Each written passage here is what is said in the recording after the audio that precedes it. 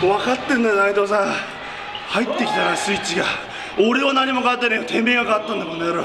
しっかりまだまだだね。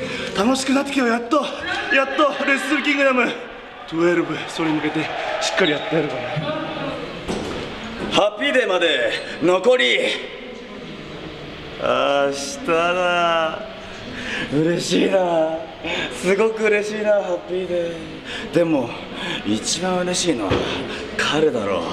彼が一番嬉しいだろうな。どんな顔してくれるのか楽しみだな。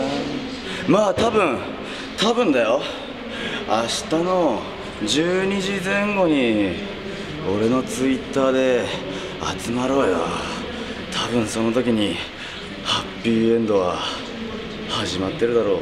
でも分からないよ、何時か分からないからね。明日じゃないかもしれないんだ。それを知るのは神様だけだ。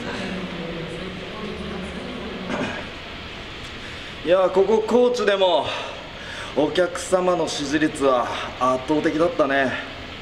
ほとんど内藤っていう声しか聞こえなかったよ。そりゃ岡田も焦っちゃうよ。ドロップキックにも力が入るよ。ちょっと血が出るぐらいね、強烈なドロップキックでしたよ。まあ彼もどうしたらいいかわからないんじゃない？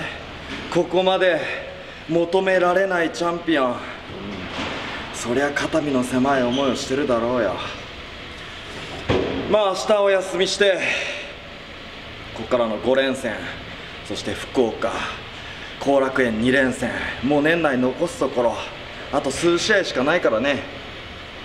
ここからの逆転劇、秘策もちろんあるんだろう。楽しみにしてるよ皆様。それではあさって次は大分でお会いしましょう。アスタマルテス、アディオス。